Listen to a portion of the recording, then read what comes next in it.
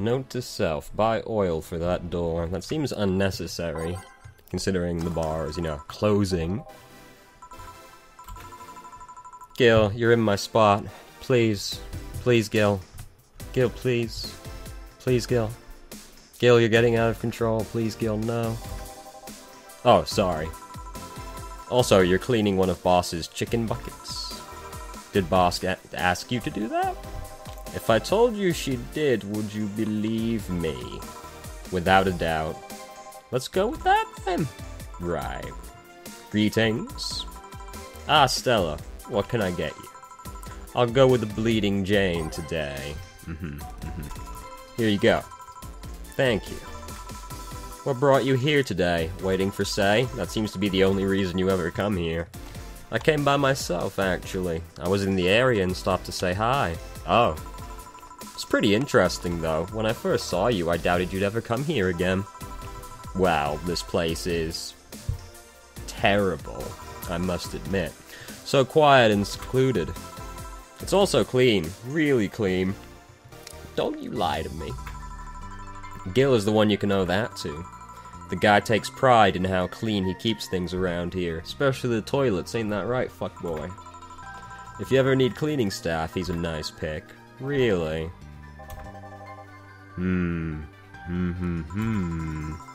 He's a bit out of it today, though. I see. Hey, Jill. Have you heard of the new gold rush in the city? Gold rush. Everyone is paying small fortunes to get their hands on pieces of white knight suits. I think I heard or read something about that, but I'm having doubts, so probably not. In any case, how is it a gold rush? Well, the tech behind the suits was always safely guarded, but after the events at the bank... After the events at the bank, the suits were remotely shut down, bricking many of them in the process. Many units dropped their armor right there and fled the lynchings that went on. Any white knights still stuck in their suit had to take the armor off manually to run away. It all happened in the middle of the lynchings, so they'd be sitting ducks if they didn't. Some weren't that lucky, they got beaten up while they weren't able to move. So between the suits becoming glorified paperweights and many white knights going on the run, there ended up being a lot of junk laying around. But the whole scientific community is rejoicing. They're on a race to reverse engineer the suits and take as much technology as possible from them. And of course, even single pieces of the armor fetch a high price these days. Yes, these days. A week after the events. Could anyone see any profit from that research to justify those expenses? It's a new tech, a whole new field ripe with patents just open for many, so I'd say yes. Huh. I mean, the BTC is literally a conglomerate built on patents and trademarks, I can see how. There is one weird case, though. There's this guy named Jack, Handsome Jack. He's the captain of a very unique Blitzkrieg Corps unit. Unique? The guy had a really small unit, 5 people, including himself. The aesthetics of his unit's suits was heavily modded to the point they didn't look like a squad, they looked like a squad of henshin heroes. Hen what? They looked really gaudy. But it turned out that the guy actually broke through the software and disabled the remote switch. Real talk though, I really want a Pepsi Man Zentai suit. That just reminded me of it. He has one of the few, if not the only, suits of armor with the OS intact. To say they're among the most wanted people would be an understatement. You know a lot about this. It's interesting, the amount of things you hear when dealing with drunk people of all kinds in the same place. It also helps to put on a front that makes people lower their guard. That should sound familiar to you. True. Wait. Here's a freebie, a fun fact. The failsafe was originally going to involve the armor blowing up and leaving no traces, but regulations and laws didn't allow that kind of technology near civilians. I guess even Zaibatsu Corp has its limits, huh? People love to demonize Zaibatsu Corp because, let's face it, they're far from innocent, but they're not evil overlords, they're just greedy, as most corporations are. They're just a big corporation. They just so happen to have control over what tantamounts to a city-state. but corporations will naturally resort to draconian methods. I've heard horror stories from people outside the city about trying to use product placement. If you so much as hold a bottle the wrong way or get in the way of a logo, you'll be in for lots of trouble. And let's not start with theme parks or the like. Those are dystopias of their own. Then again, most of the demonization is due to Quincy being such a clown. He has no powers, anyway. He's just the front that whatever council behind Zaibatsu Corp chose. He makes a fool of himself and the attention is taken away from whatever it is that Zaibatsu Corp is actually doing. Yeah. So what you're saying is that Glitch City is basically a huge theme park. I've called the White Knights glorified mall security in the past, so yeah. Huh. No, seriously. Hen what? Can I get a Brantini here, please? Nice. Change of topic. It's okay. You can be honest. There will be no judgment here. Who doesn't love the Power Rangers? Well, no one. That's who. There you go. It wasn't a very hard answer. Here. Thanks. So I take it you're in a good mood today. Does it show? A bit. Yeah, well, I managed to nab a couple of tickets for the Kira Meekly Encore concert. Nice. Alright, as it turns out, she was just here. Again? Sorry. Again. Can't believe I just missed her. I was surprised too. I was more surprised she remembered my name, though. And, like last time, she was quite the graceful client. Man, so those rumors about her being really nice in person were actually true? Amazing. I mean, you always want the famous people to be nice in real life, but having such backing to that claim, to hear that she's so nice to everyone, it's nice to hear, you know? In fact, many think that's what made her famous so quickly. How she's down to earth and totally accessible, making her someone everyone wants to root for. Ah, I see. I'm not listening. Yeah, I mean, I guess you don't want to feel like you're supporting crappy people. Although, to be honest, I've never put much thought into that one. I mean, you say that, but people like Kanye West get paid, so... Hell, half the time I have no idea who made what I use, nor do I care. Being a nice person will take you far, though.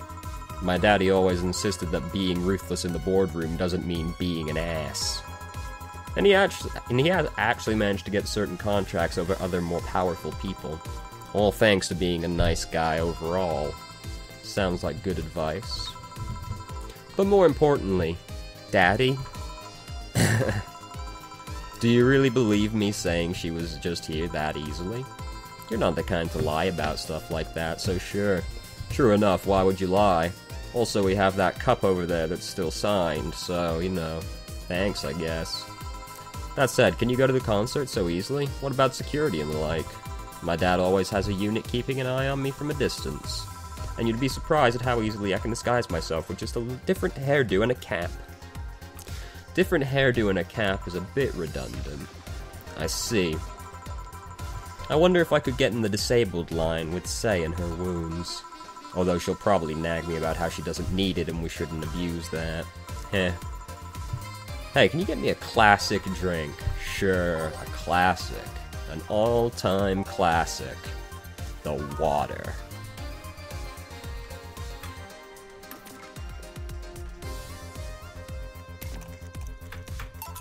Here you go.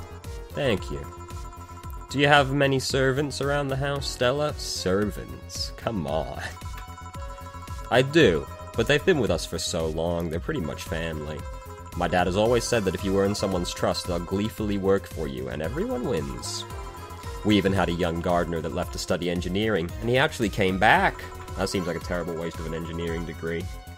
He still comes by every weekend to tend the plants. Man, that sounds nice. Let me know if you're ever in need of a job, I might find you something. Thanks for the offer. Wait, I just realized something's off with the whole tech gold rush story. What would it be? Well, first off, the gold rush makes me think of cowboys, and I can't think there are many cowboys in Glitch City, but that's beside the point. Wouldn't all that tech be patented anyway? I get trying to crack into it in the first place, but That would be true if the tech was patented in the first place. It isn't. Zaibatsu have been so paranoid about making the White Knights untouchable that they never patented anything. A patent would be in a database that someone could hack and retrieve valuable info from. Not to mention they've been using tech from other companies without any authorization. And no patent registry in their right mind would approve that of a global shutdown signal. Let alone how it immobilized everyone still inside one of those suits. So the ones that were upholding the law did so using suits that are all by all means illegal. The irony runs deep, wouldn't you say? I mean, you know, corruption and all that. Why do it, though? When you have so much money, you start thinking you can screw around with the rules. You often can, that's why. All that power makes you think you're above every law there is. And this city is what happens with those when those with money start making the rules.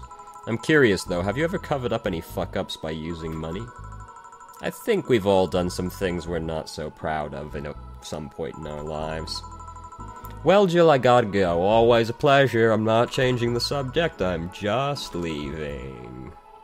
Ah, titty hacker. No hello? You're pretty insistent on that one, aren't you? It's basic courtesy, something I will fight to uphold. That is my cause. Screw fucking world hunger, the rampant corruption, no sir, it's saying hello. First the greetings stop, then saying please and thanks stops, and before you know it, boom! Total anarchy. You're exaggerating. Am not. In fact, I'll go through that door again, and I expect you to properly greet me this time. She looked like she just slid off on a fucking conveyor belt. Hello, Jill. Once upon a midnight dreary, while I pondered, weak and weary, over many a quaint and curious volume of forgotten lore. While I nodded, nearly napping, suddenly there came a tapping, as if someone gently rapping at my chamber door. "'Tis some visitor," I muttered, tapping at my chamber door. "Only this and nothing more." You overdid it. You totally overdid it. Quoth the bartender. I did not. So you like poetry? I had a phase. Can I get you something? Let's start with a big cobalt velvet. Here. Thanks. Oh yeah, there's something I've been wondering about for a while. Does the name Shadowmaster 69's Chronicles ring any bells? Wow, you went pale. No, the name doesn't ring any bells. They're on to me. They know it is I, Pussy Destroyer 69X. May 22nd. Today, my daily card readings told me that I'd meet great change, thanks to an old man. My biology teacher told me I had been picked for an inter-school contest with my latest essay. I just knew a scientific theory on the idea of auras was as revolutionary as I thought. Soon, I'll bring the world into the occult science singularity. Later entries don't seem to have gone that well, though. Mentions of being laughed at, being lectured on why the essay was wrong. Jill. I made sure to delete that blog. No evidence should be left. I can think of at least 6 different sources off the top of my head that have all archived that stuff. Why? Why have you destroyed me like this? Sheesh, relax, it's not that bad. What do you mean it's not that bad? Do you realize how embarrassing it all is? We've all been young, Jill, relax. It's not like you're still like that nowadays. That would have been embarrassing. You're not still like that, right? Gods no, I gave up on the whole occult stuff. It's just that remembering all that stuff is... I dunno, I like the way you looked. All dressed in black, with the rare accessory popping out thanks to the colors. I mean, at least you had the decency to use makeup and take care of yourself. So you have a pick. Oh god, you have a fucking pick? Why do you do this to me? Why do you dig out the sins of my past? I was bored. Last Friday, I had to take my mind off the whole Diana thing, so I ran a small background check on you, because that's what fucking normal human beings do. Simple stuff, just checking past internet activity. Please don't run background checks like that.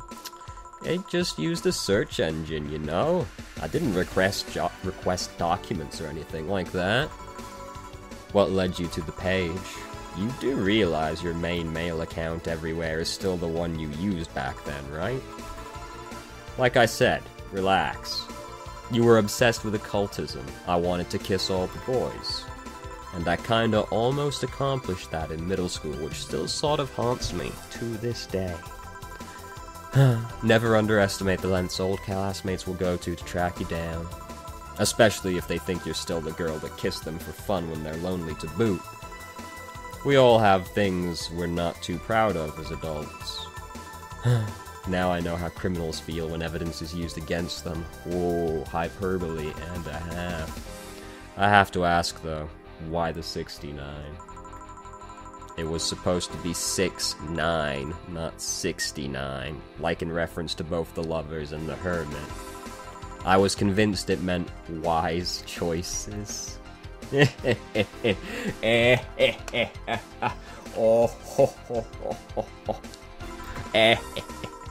Jill, there's nobody that would read that as 6'9".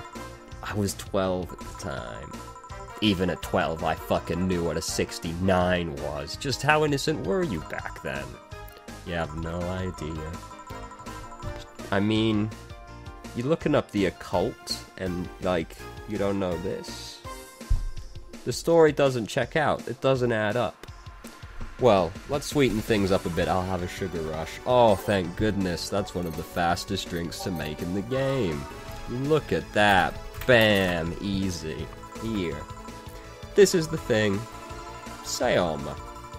Speaking of the past, what was your last long-term relationship like? Not the LARPer.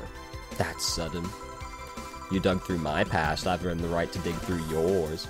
Fine, fine. Long-lasting relationships. Well, there was that one that lasted a little over a fortnight. Romantic ones, I'm guessing. Yup. Well, I've had about 4 boyfriends I'd describe as such, that I've introduced to my family and all. The first one was in high school. I broke up with him because he cheated on me. Fair play. I remember the other girl trying to pick a fight and me just saying, keep the fucker. Fair, yep, that's the appropriate response. The second was during my freshman year. I broke up with him after he thought it'd be funny to punch me in the arm. He starts with a friendly hit, and before you know it... Anyways, that's also the correct response. The other guy I met shortly after I dropped out. He was interested in marriage, but he wanted to get married only after half a year or so of knowing him. And then there's Richard. Who? I spent almost 4 years with him. We got along pretty well, we had awesome chemistry. I truly loved him. But as time went by, there was a rift that started separating us. He just didn't like my family. He didn't. Moreover, he wasn't a family person. He distanced himself from his own voice. That he didn't want kids. There was a part of me that wanted to believe, even if just for a little bit, that maybe he'd change his mind. But as much as I loved him, that one detail brought a growing gap between us. And at one point I just had to break up with him. Fair play. But I'm not here to depress you. Bring me a beer, will you? Oh yes, because that's... A beer always cheers someone up. Here you go. Thanks for telling me that, by the way. Don't mention it. Okay, one more question and we're even. Wow, you really are embarrassed about that blog, huh? Sure, ask away. At what age did you get those implants in your boobs? Jill, I love you, and I know you're saying that in jest. But I've lived through so many rumors about me getting plastic surgery that I can't and won't take it as a joke. As such, and honoring our friendship, I'll just say this. They're real, and they're spectacular. Now ask the real question before I slap you. I'll grant you one, and only one chance to call me by my full name as a compensation, then. I'll gladly take your offer. It's funny that you mentioned slapping, because my real question was, why did you get your hands chopped? Huh, chopped. Well, there's a couple of reasons. The first is that I spend lots of time typing, and those replacements help me avoid carpal tunnel syndrome. Oh. There's other utilities, like how I can interface with many devices.